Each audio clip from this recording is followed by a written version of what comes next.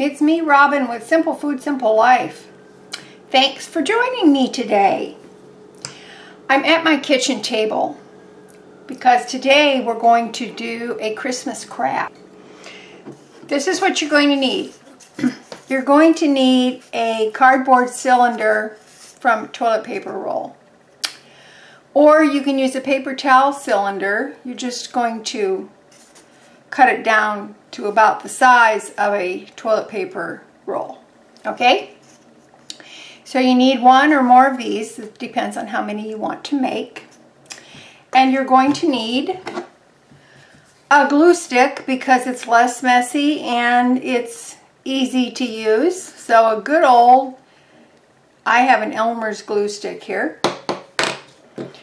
You're going to need some sort of a, I just call it a scraper, but you can use an old credit card, gift card, whatever you like, because you're going to need this to smooth out your paper. Speaking of which, you're going to need some kind of decorative paper. This happens to be some scrapbook paper, but you can use any paper you like. Whatever you want, it's up to you. Now, I chose this out of my stash because it seemed Christmassy. It's stripy and it seemed Christmassy, so I'm going to use that. All right, and you're going to need some scissors. Have some scissors. You're going to need a pen or a pencil to do a tiny bit of marking, not much. And you can have this or not. It is a hole punch. But you can, if you don't want to use this, you don't have to. I'm just showing you an option. Okay. And you might need some ribbon or twine or something like that if you want. You don't have to use that either. So, all right. First thing we're going to do is we are going to flatten out this cylinder. Right now it's a cylinder, but we're going to turn it into a rectangle. Because if you flatten out a cylinder, the cylinder becomes a rectangle. See that rectangular shape? Okay, now this is another thing this is handy for, is because we want to crease this. We want to make it as flat as we can.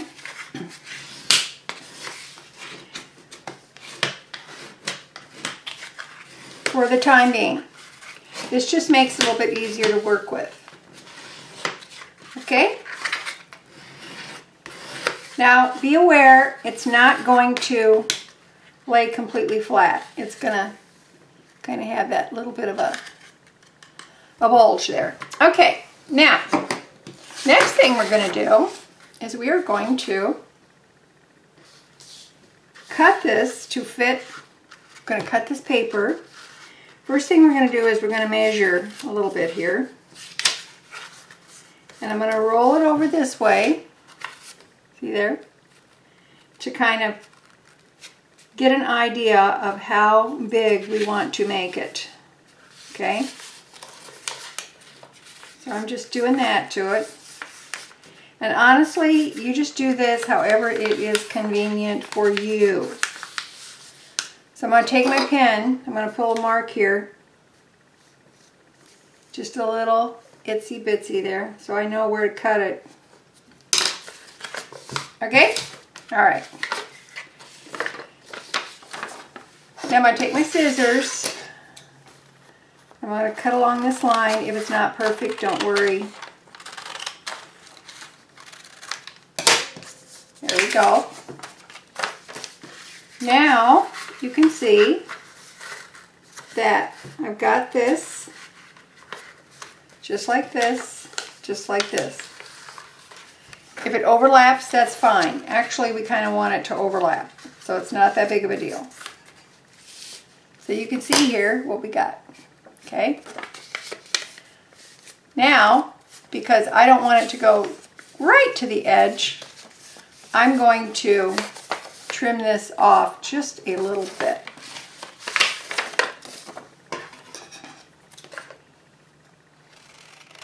That's why I said you don't have to be perfect. Who of us are perfect anyway? Not me. Okay. Let's check it out. That's pretty good. That's pretty good. Maybe I'll trim a little bit more of it off. See how imperfect I am? Look at that. How crooked. A crooked. Okay. So, I'm just giving you an idea here. You just do it however you like. Okay? Now, I'm going to, which I found this to be a little easier, I'm going to put the glue on the cylinder, on the cardboard. Now, you know what? I'm not worried about my table. This is a very old table, and this glue is just going to come right off because it's Elmer's school glue, and it says right there, it's washable. And you notice this is purple. That's so you can see where you've applied the glue, right? So, here I go. We're gonna put my glue on the one side first. This is why I like the glue stick, okay? Because it's easier, it's less messy, it's not runny. I can see where I've been. Okay, see there? Awesome. All right, now I'm just going to put this on there like that. And then I'm going to take the glue stick and I'm going to glue the other side. So here we go. And this glue dries clear. It does not dry purple. That's good to know, isn't it? Now, see what we're going to do here? I need to put some glue on this edge of the paper.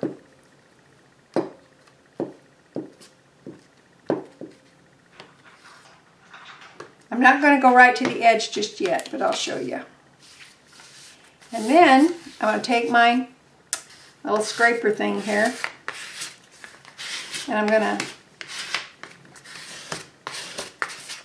smooth it down like that.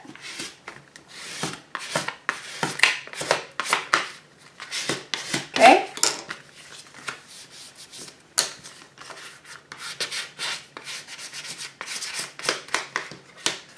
Now then, see here? See what we got here? But we need to let this dry. So that's what we're going to do. But the first thing we're going to do is we're going to tuck this in. So I'm going to trim this up here just a little bit. Make it more flexible. See you hear what I'm doing? There we go. Just going to trim that down a little bit. Just a little. Just so I can tuck this part in. It doesn't have to be glued. You can glue it if you want to, but honestly, you don't need to. You can just tuck it in. When you cut it like that, it kind of makes it a little bit better so that you don't have to, it won't wrinkle on you. So let's do that. And then we're just going to tuck that in there. Isn't that nifty? That's pretty nifty. Now, if you feel compelled to put a little glue on the inside, please do. That's fine. You can smush a little on there before you tuck it in, but I never feel the need to do that. Although, I might need to feel the need to do that right there, because that's kind of flopping up. Okay. All right. Now we need to let this dry a little bit. And as it dries, it will stiffen up because of the glue, right? Okay, so let's put that down there. I'm going to let it dry for a few minutes, and then we will be back and we'll finish it up. It doesn't have to sit for very long. What do you think so far? It's getting there. Okie doke. It seems to be pretty dry. So the next thing we're going to do is we are going to fold up the end. Now remember I said it wasn't going to be completely flat.